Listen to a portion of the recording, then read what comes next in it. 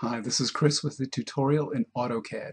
Today we'll create two custom paper sizes and we'll learn how to print a document in Grayscale. Let's take a look. Let's begin by creating two custom page sizes. I'm going to type in Plotter Manager. This brings up a window that has our plotter configurations in it. I'm going to copy this one and paste it in here, and I'm going to rename it with legal size.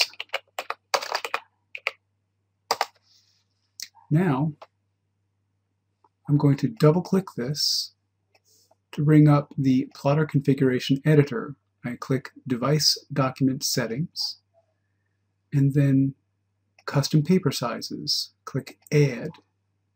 Start from scratch. Next, I want this to be 14 inches wide, 8.5 inches tall. Next, I'm going to make these all 0.5 inches.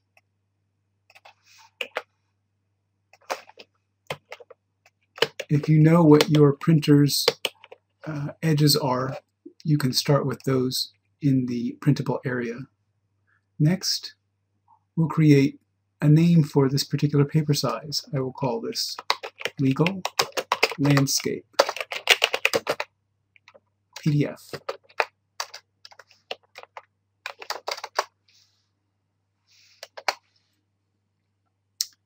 And next, I finish. I'm going to add another one. This one is going to be 8.5 by 14.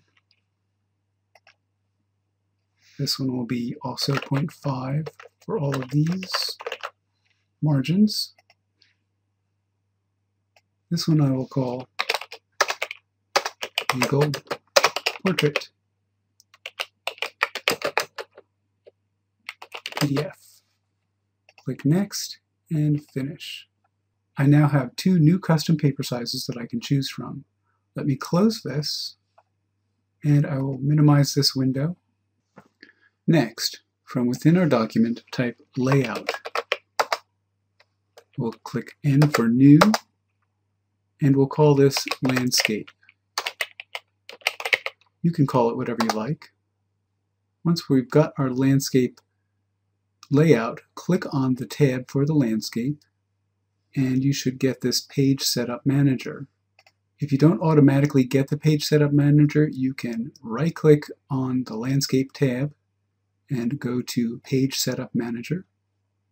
And we're going to modify Landscape. We're going to change this from Adobe PDF to PDF with legal size.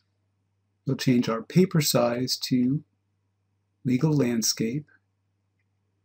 And our second goal to accomplish today was to change this to Grayscale. So let's make this Grayscale under Plot Style. That accomplishes both of our goals.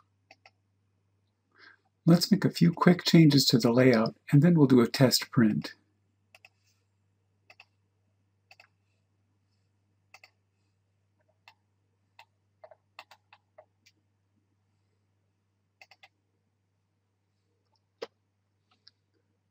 Pull down from File to Export to PDF.